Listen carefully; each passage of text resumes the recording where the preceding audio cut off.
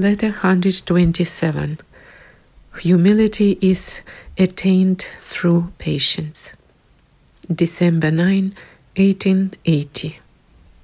I received your latest letter in which you marvel at someone else's humility, but do not wish to show any for your part.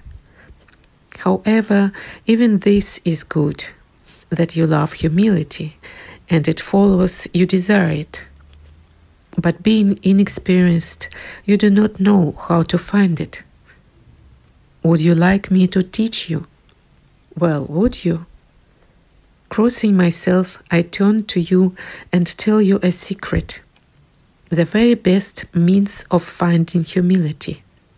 Here it is: to patiently endure every pain which pricks your proud heart, and day and night to await mercy from the all-merciful Saviour.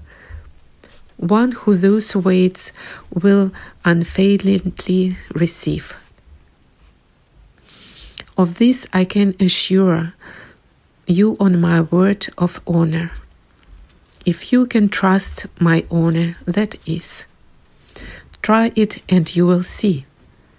The point is, you do not understand that precisely this pain, precisely this sharp, bitter sting pricking the sensitivity of your heart, is in fact the real wellspring of God's mercies and of humility. It is in these pains that the mercy of God is hidden. The mercy of God is hidden in sufferings, Saint Mark the ascetic, on those who think that they are made righteous by works. The Philokalia, Volume 1, page 136. Take away these elements from you, take away your exhaustion, take away insults, reproaches, shortcomings from you, and you will be left completely naked. Then goodbye royal purple, the mantle and royal crown and pearls and precious stones and trees of paradise and angels and God himself with his most pure mother. All of this will fly away from you. Whereas right now it is all there, only you do not see it as yet.